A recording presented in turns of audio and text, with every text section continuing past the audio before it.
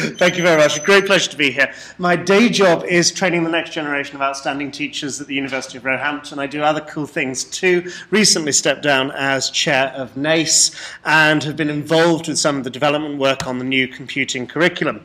I have far too many slides here to get through in half an hour, so I'm going to go through this at a rapid rate of knots. My apologies to anybody who was hoping to watch on the live stream. I'm doing a recording on this machine rather than beaming out live, but I think the audio is there. Hello, everybody.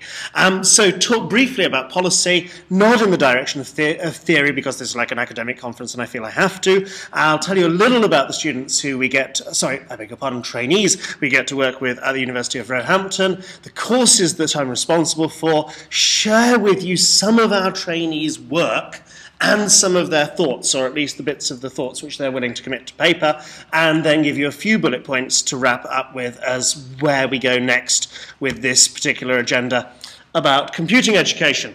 This, in the last days of the previous government, we came up with this definition, or rather Jim Rose came up with this definition for QCDA of what constitutes ICT capability. It's not a bad definition. If I hadn't put it up on the slide deck in front of, sorry, on the screen in front of you, you could have come up with a lot of those words yourself, I'm sure.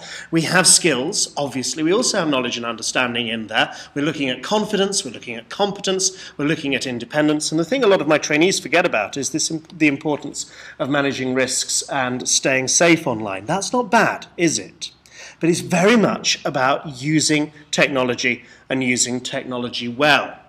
This bit of work takes us off in a very, very different direction from using the technology. This is about understanding the technology and about understanding the principles of computation, and through them understanding the world. How we got there from where we were, where you have people like Ian Livingston and Alex Hope commissioned by Department of Culture, Media and Sport to say what can be done for the UK visual effects and games industry, and they say number one recommendation is address the beginning of the pipeline. Let's put computer science on the national curriculum as an essential discipline. This gentleman, Eric Schmidt, who knows who Eric Schmidt is? Oh, that's a relief. Audiences of teachers, I don't get quite so many hands going up. Eric Schmidt controls more people's access to information than almost anybody else since the Reformation. Let's have a listen to what he had to say about this. I was flabbergasted to learn that today computer science is not even taught as standard in UK schools. Now, your IT curriculum, by the way, focuses on teaching how to use software, but it doesn't teach people how it's made. This risks throwing away your great computing heritage.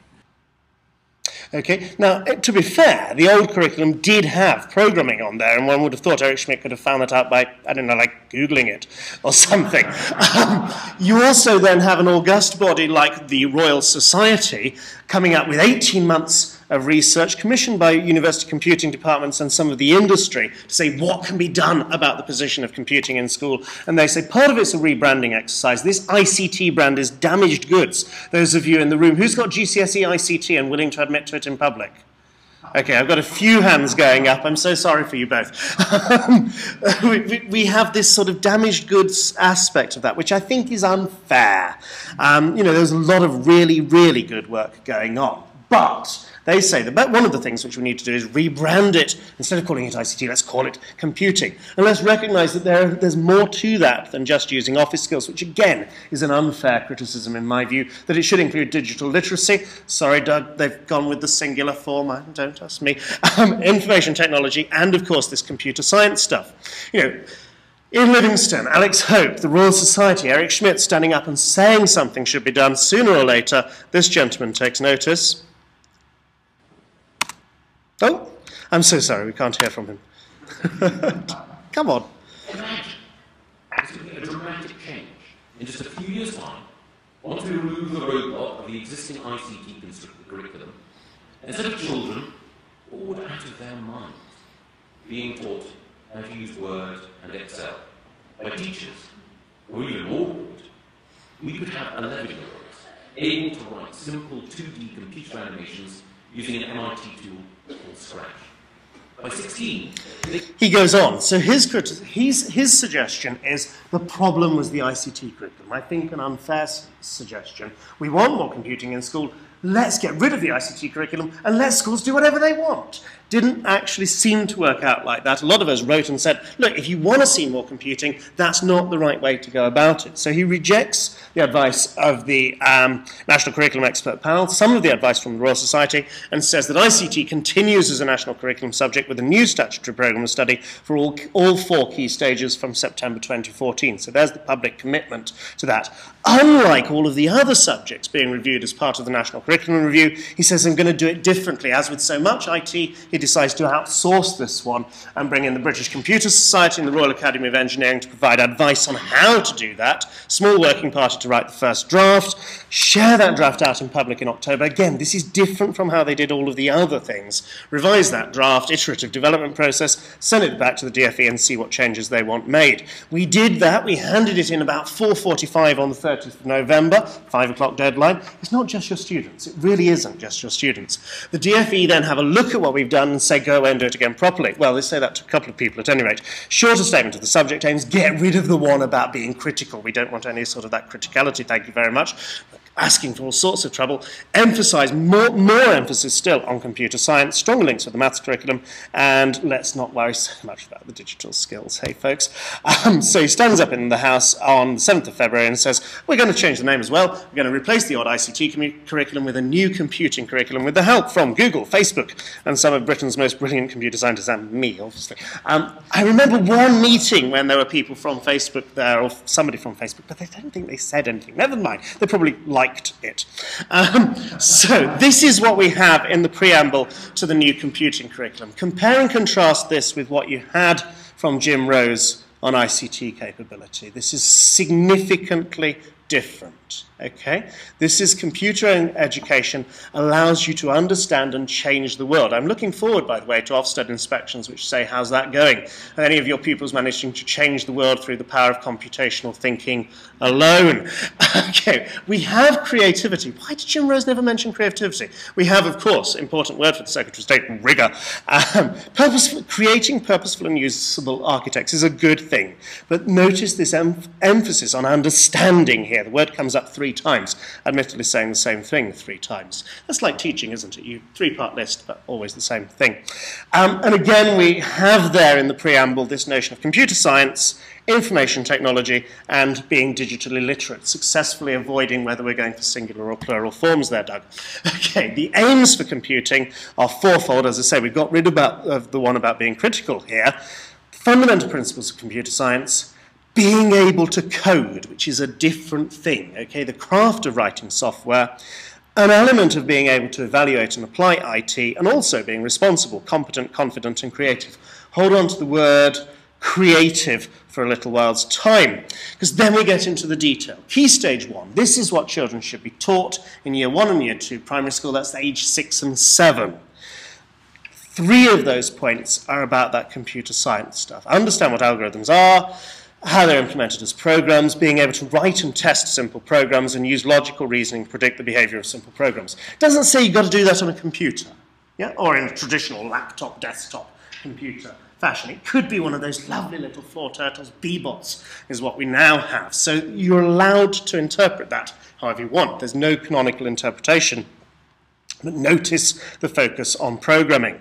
Key stage 2, there's more of this. Oh, and indeed the word algorithm. That upset a few people. Key stage 2, more of the same there, designing and writing programs for particular goals, including control or simulation, sequence selection and repetition. You get academic computer scientists involved, and rather than saying if then or repeat, they have to say selection and repetition in programs. We know what they mean. Well, I knew what they meant. Logical reasoning to explain how the algorithm works. Remember, more than just coding on here. Understand computer networks, including the internet. By the age of 11, understand the internet. It's a noble ambition, though it really is. Okay, understand how they can provide multiple services, such as the World Wide Web. Oh, yeah, a nice bit coming in, slipped in at the end there. Opportunities they offer for communication and collaboration. This is my favourite of the whole thing. Describe how internet search engines find and store data. See me after tea if you can tell me how an internet search engine stores data, please, without using Bigtable and GFS. Okay, so that's quite a difference to what we've had thus far. Key stage 3 gets even worse. Key stage 4, 2 bullet points. Just, what is it, carry on and, what is it, keep calm and keep coding or something? Keep calm and carry on coding. That was it. So the teaching agency, the part of the DFE that deals with teacher training says, okay, we've got to make some changes now. So we're not going to fund any secondary ICT training places from now on, or from this September 2013 onwards. Cease to allocate any places for ICT. Wait for it, there's a reason why. In order to provide schools with teachers who can deliver both rigorous and stimulating teaching in computer science. Okay, we are, however, going to have postgraduate computer science programs, and we're also going to do something about subject knowledge enhancement. Most people who are trained to be secondary school ICT teachers, as well as computing teachers, as will be, have degrees in things like game development or web design or ICT or business studies or things like that, not computer science. So even for IT graduates, a certain amount of subject knowledge enhancement is going to be necessary to equip them to teach the new syllabus. So again, we have an expert group convened that comes up with the list of what that sort of subject knowledge should be. When we put it together, we included primary subject specialists. The DFE teaching agency aren't going to fund specialists for computing in primary school, but this was the list of the things that we had in mind for them. And that's a long and quite a meaty list for somebody to be a specialist teaching this in primary school. Okay, I'm going to have to move on. The British Computer Society, or at least part of the BCS, the Academy of Computing, says, okay, we're going to fund the 50 best, or we're going to get some money from the DFE to fund the 50 best of these secondary school computing teachers, and they get a £20,000 tax-free scholarship to train to be computer science or computing teachers in secondary school, which is something, but 50 teachers isn't going to go very far amongst sort of 4,000, 3,000 secondary schools. I forget the exact figure.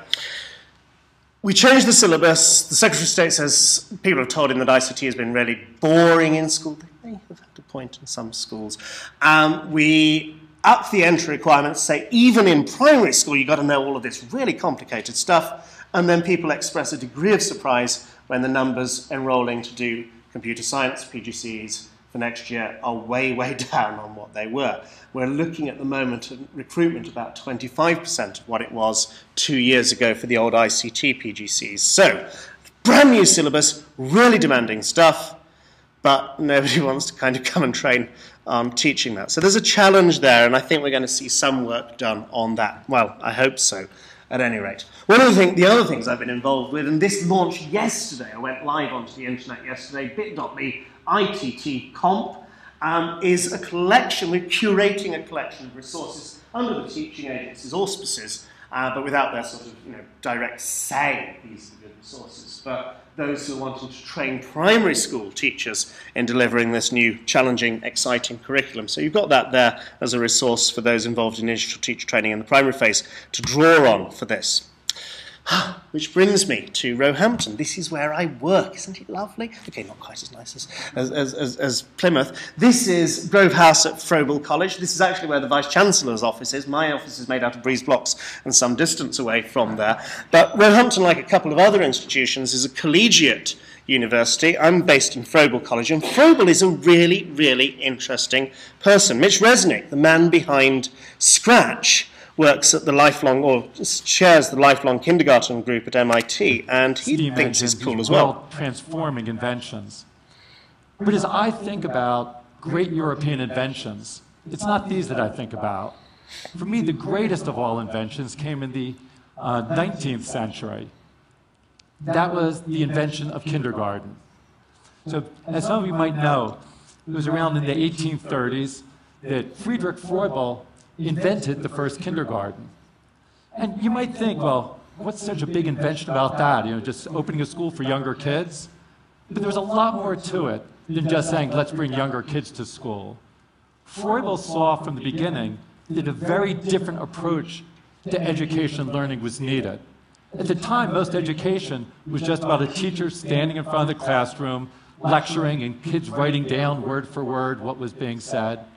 And he knew that something very different was needed for 5-year-olds. So, Mitch Resnick explains it a lot better, but one of Froebel's great insights was this notion of the Froebel gifts, these series of presents which are put into the hands of small children at early stages in their development. And this is somewhere around gift 5, 6, somewhere in that sequence. And we still put building blocks into the hands of small children before they get to school, and indeed in the very, very earliest years of school. The reason why we do that is not so they become construction workers or architects. The reason why we give them things like that to play with is because through playing with blocks like that, they get to understand some of the fundamental properties of reality, conservation of mass, conservation of number, conservation of volume, that gravity works downwards, that some structures are more stable than others. And the idea behind that you can see as the inspiration for something like Scratch, which is MIT Lifelong Kindergarten's group. Brilliant, brilliant visual programming interface, hugely popular in primary schools and very much the basis of our programming work at Roehampton. Of course, playing with something like that, you might yet go on and become an architect. And Frank Lloyd Wright went to a Froebel kindergarten in the States, and there are those who argue that there's a link between his early experience and some of his later work. It's plausible, isn't it? Okay.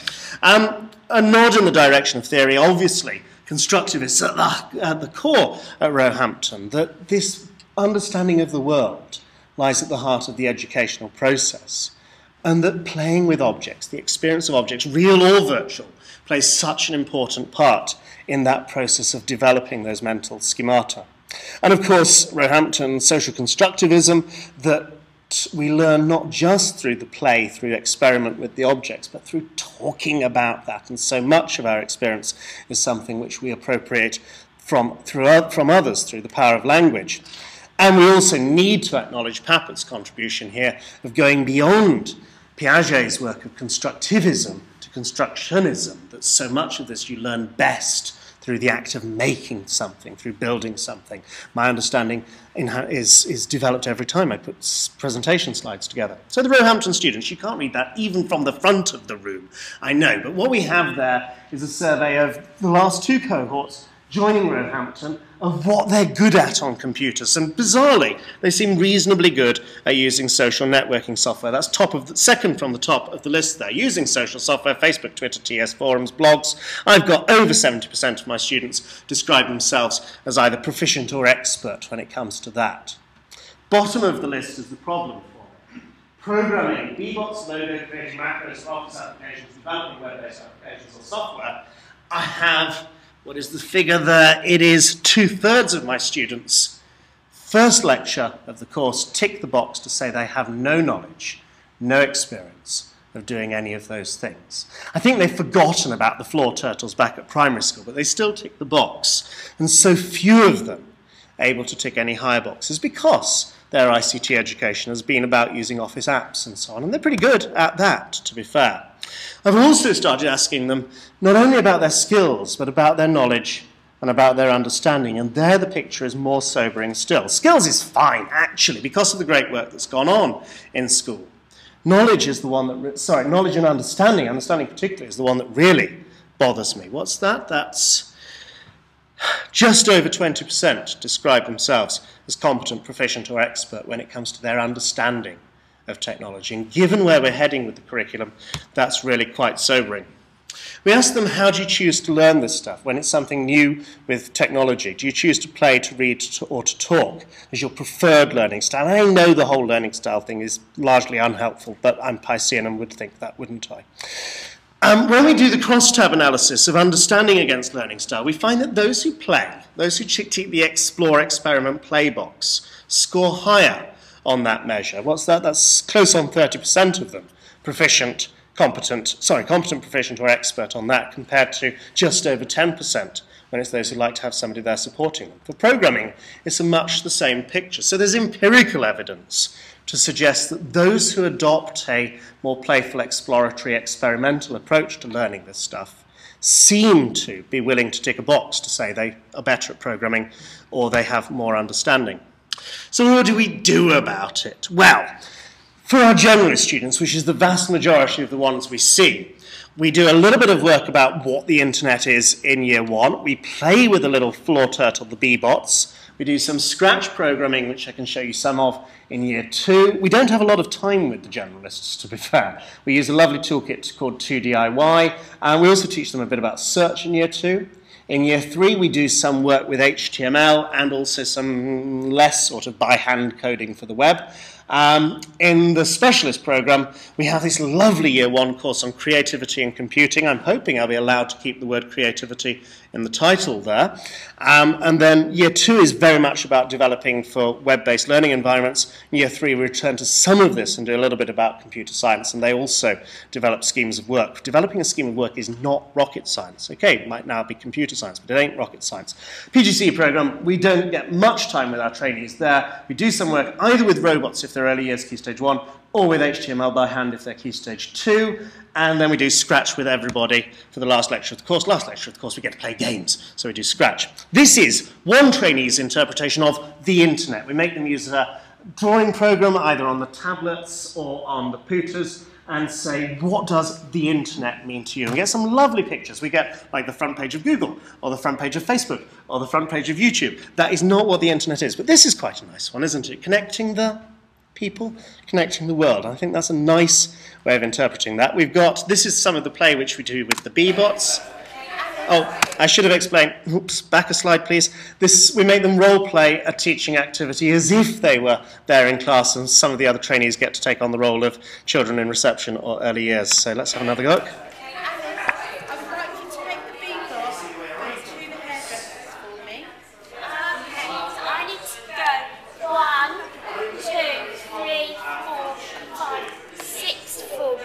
Then I need to turn left and go forward 1.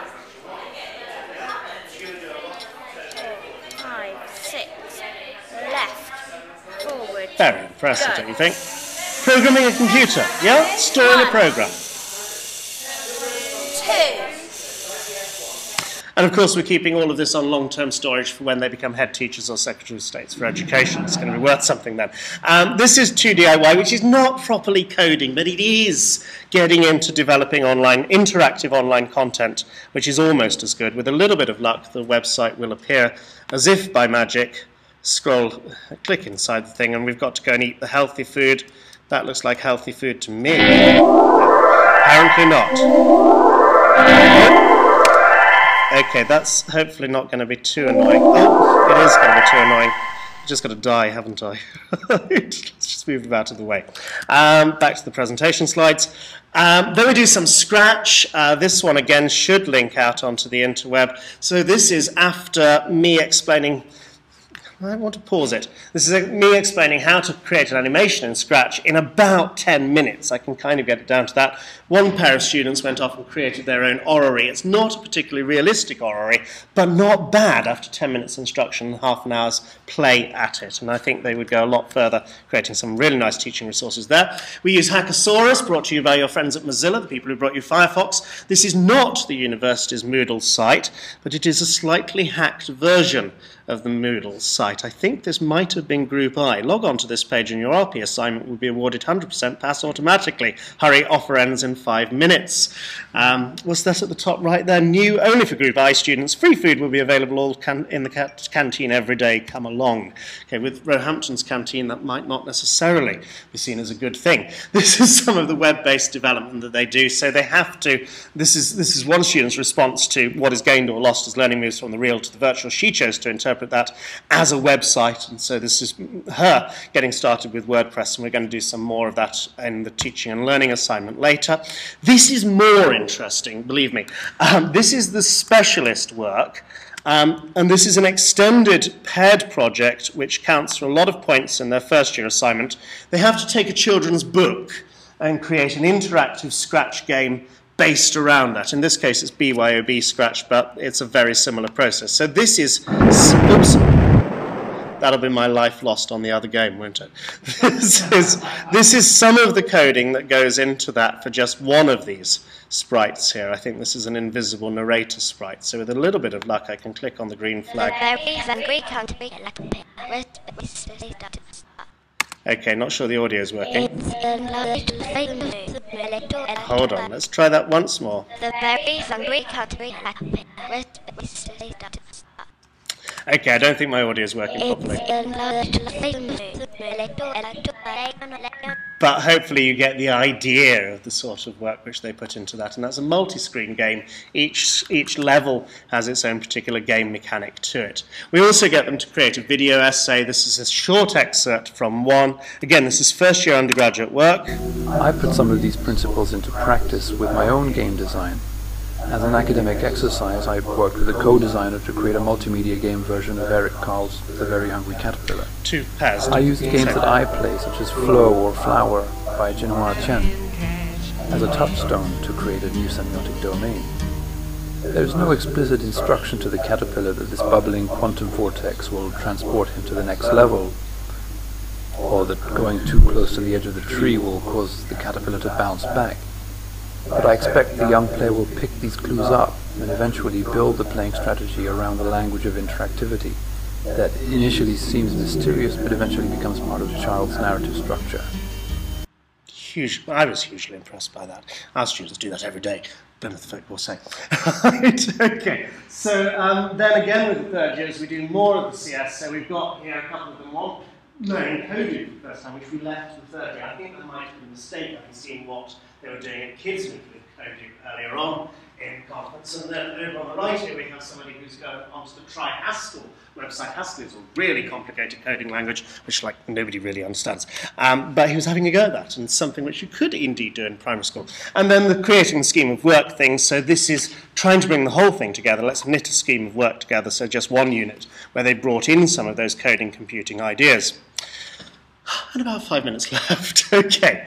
What do they think about what we do? Well, if you go through all of the comments on their many and various blogs and have a look at all of the ones which mention things like bbots and Scratch and programming and that sort of computer science type idea, then this is the wordle that emerges there. And I just think it's so wonderful that almost any term you search for on these blogs, the key word that comes up time and time again is children, right at the focus of everything which they do. So credit to Roehampton students. Computing, not there, but ICT still in big letters. Scratch, obviously, because we focus a lot on that.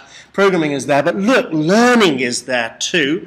So is game, so is creativity if you look for it. So there's a whole lot of, and think is there, which is really, really nice to see. In terms of the blog posts themselves, there's a huge amount of content. So just looking through a sample at those and using the TPAC model, the technological pedagogical content knowledge approach to this, which expands beyond the pedagogical knowledge, content knowledge that Schumann talks about, and looking at example posts, we have this sort of thing. So getting to grips with Scratch is not easy for them. I should have put it on the slide deck, a really stinky email from a first year saying, you're not teaching us this properly, you should be explaining to us how to do these things. No, that's missing the point. Look, I've got statistics to say, you'll learn more if you just play with it, you really will. But it is actually a hard thing, and hard is all right though. Learning to persevere, learning to overcome difficulties. One of the things which were asked in the National Student Survey, if memory serves, is I have found the course intellectually stimulating, or at least it's on our module evaluations, or intellectually challenging. And it should be yes to that question. A university education should include some things which you do not find easy, rather than just requiring you to work hard. And then, of course, they think about how they're learning this and how they're going to teach with this. So really interesting insight from this trainee about how the lectures themselves and the workshops haven't been enough. They've had to go and play with it and explore and experiment. And the point which I think Pete made yesterday of all of the coders that he knows are people who've gone and taught themselves how to do this. And this is exactly what I'm kind of hoping for my trainees. And then, of course, they go and use it out on placement and have a whale of a time doing so. You know, yes, many of them now are getting placed into schools where Scratch is already well established and programming is happening, despite what Schmidt and others have said. But they're also the ones who are taking it there and doing that sort of innovation thing, which trainees are quite capable of doing. And then others are considering exactly what an ICT education should be about. This is a response to some of Pappert's work. And then, again, this recognition that it's more than just programming. You can get so much of this through playing games, through thinking about algorithms, and a nod in the direction of the computational thinking stuff rather than merely the craft of coding. And then the overlap between at least some of these sectors. So one here which addresses both pedagogical and content knowledge. So talking about social constructivism, obviously looking for high marks on their blog. They're an important part of gaming that children don't see, that there's more to computer games than what you end up playing as the user of that. A couple of posts here which address all three of these domains, the technological, pedagogical, and content knowledge, all aside one another. I do see the value in creating computer games using the likes of Scratch or BYOB. Exciting to use, but a bit frustrating, yeah. Children would need great patience and perseverance.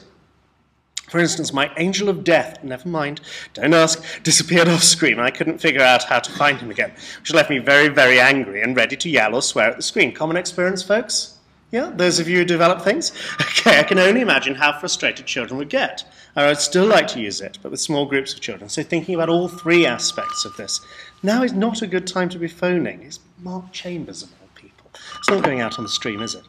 Right. And then similar thing here. This is really interesting. So this is a trainee who's got so inspired by Scratch. He's doing the music module here, but rather than using LMMS, Linux Multimedia Suite, which is the program he's been invited to use for composing his music, he's chosen to write music in Scratch. And he's making a reasonably convincing case for actually writing music in Scratch would be a great way to bring it into the classroom. So computational thinking, computer science across the curriculum. And Scratch has really pretty good support for music. And so we get kind of to the last few bullet points here.